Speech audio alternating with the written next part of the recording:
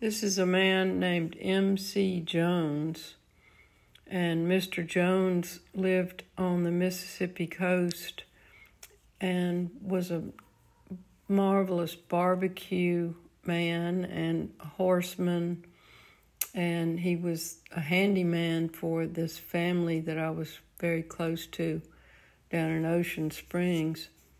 And every time I ever visited there, they had an MC barbecue supper or dinner of some sort.